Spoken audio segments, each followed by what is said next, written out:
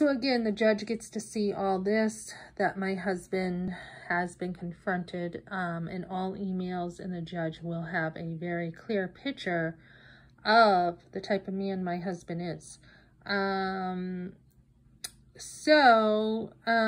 Yeah, basically, you know, telling him he should be ashamed. He left his family for no reason. He just left.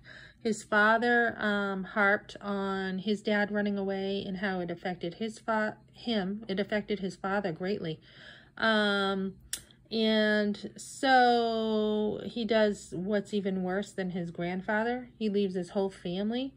He did have a grandfather on his other side who was faithful to his grandmother Ruth, and they had 7 kids together, and he was faithful until the end. So he had a good example, but he chose to follow the bad example.